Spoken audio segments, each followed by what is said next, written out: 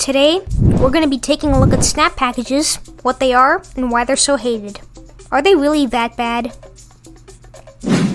For a full explanation of what snaps are, check out my video about Linux packaging formats. But for a quick summary, snap is a universal containerized packaging format made by Canonical, the company behind Ubuntu. It is the default packaging format in Ubuntu, but it works on any Linux distro as long as it has snapd installed.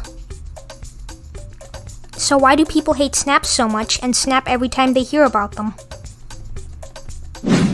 One reason is that while snap itself, Snapcraft, snapd, and other snap components are open source, the backend isn't.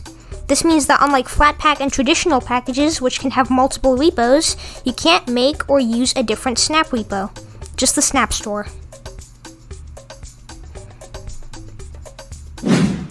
Another problem with snaps is that they require administrative privileges to install, which lets the snap do whatever it wants to the system during installation.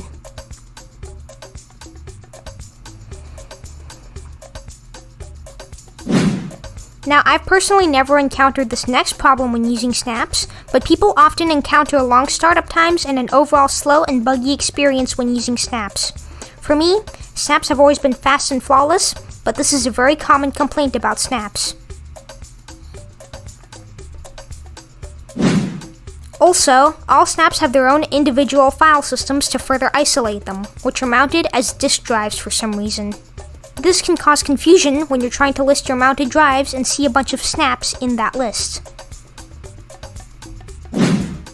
Because Ubuntu wants people to use its snaps, when you try to install a traditional package through the terminal, Ubuntu will try to find a snap version of that package and install that instead, which many people are angry about, and rightfully so. Forcing snaps down people's throat is not a good idea, and if I want the deb package for Firefox, I want to be able to type sudo apt install Firefox and get the deb version of Firefox. The snap will also auto-update as soon as a new version is available, whether you like it or not. Now this could be good or bad, because on one hand, a lot of people will wait a while to update their software, unless someone reminds them to, but on the other hand, some people hate updates. I don't know why, but forcing updates down people's throats is also not a good idea.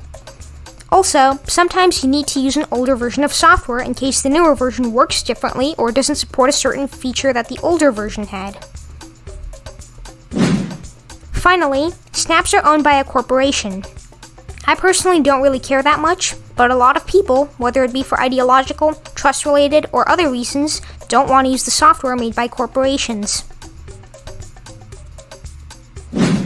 While snaps have their drawbacks, they also have a lot of benefits and use cases, and snaps are one of my favorite packaging formats. Drop a comment down below if you like or hate snaps, and why. Like this video and subscribe so that you don't miss our awesome Linux and tech videos, and join the PenguinByte Discord community with the link in the description below. Thanks for watching, see you next time.